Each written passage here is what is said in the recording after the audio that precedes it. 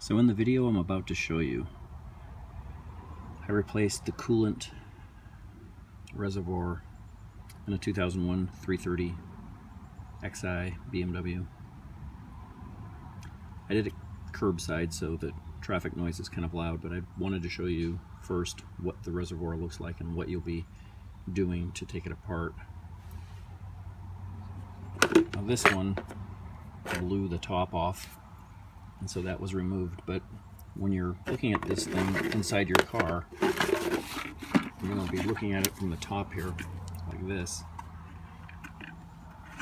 and there's a hose that you're going to disconnect from here, and then on the bottom here the only thing to disconnect is an electrical connection here, and this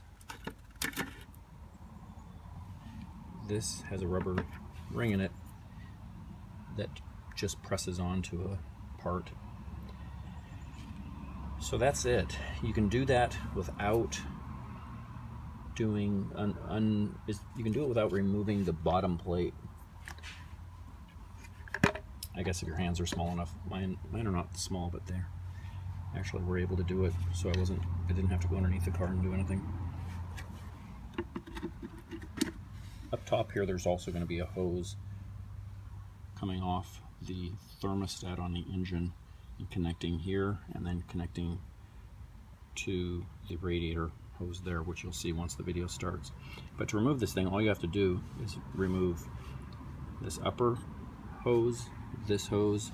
You have to reach down, pull this out, and then you can reach underneath here and press down the electrical connector and just pull that out, and then there's nothing else to removing it.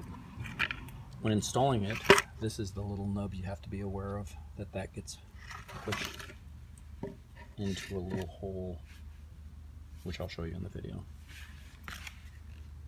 We're going to replace the coolant reservoir. First thing we want to do, push that down, pull it out, and unscrew that, and remove this from the air box. And you're going to remove those two screws, take the air box out. Once these are taken out, that's loosened, that's taken off, you can disconnect this thing. This whole unit should pull right out.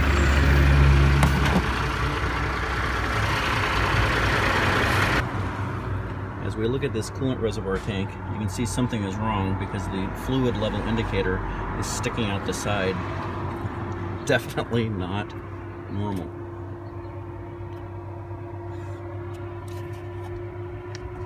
That should be poking up out of the top here. So at this point I'm going to pop these up here, there, pull this thing out, disconnecting it from the reservoir tank. Releasing this one disconnects it from the radiator. Releasing that one disconnects it from the reservoir. We also have one down here that we have to do, and then two underneath. We'll remove this out of the way. That should not come apart. That should be sealed to that. And here's the fluid indicator, completely bent. If you can reach in here, down here, you can pull this plug out. You can reach around this side and pull.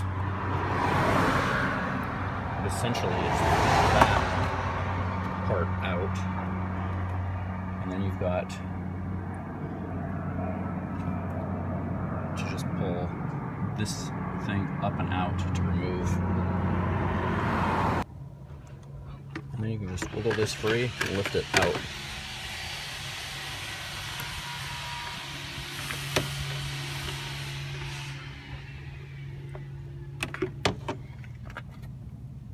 There's a thermostat here you're going to want to replace, and then you just press the new one in. Press the new coolant reservoir in. Getting this thermostat out is difficult. I've been resorting to, you don't want to use anything that'll press up against this edge. So I've been putting a screwdriver in there and prying it up a little, and that seems to be working. It's not pretty, but this is what's left of the coolant reservoir thermostat. You got to make sure you get all the pieces out of there, but these plastic parts basically just break down over time and fall apart if you try and pull them out. So the new one is in. The new thermostat. Press it down until it seats itself. It'll go past a rubber washer. Next, put in the coolant reservoir. On the coolant reservoir, there's a little nub there. That gets fit right into this area here. So when you're pressing this down onto the two openings down here, you want to make sure it's pressed up against there, and that thing goes into that hole here, right there. So press the new one in, pushing it up against the side there to make sure that pin gets put in place. Press it down, make sure it's locked by pressing the lever in on the bottom, and then try pulling up on it to see if it comes up, see if it's locked. If it doesn't, you're good. And reconnect hoses and fill it up with water or antifreeze. Reconnect these hoses by just pressing them on until those clips connect. Reconnect the wire down here with the reconnect this hose. Press it on, push that down, pull on it to see if it's secure. Put the air cleaner back on, reconnect electrical, fill it with coolant, and you're good to go.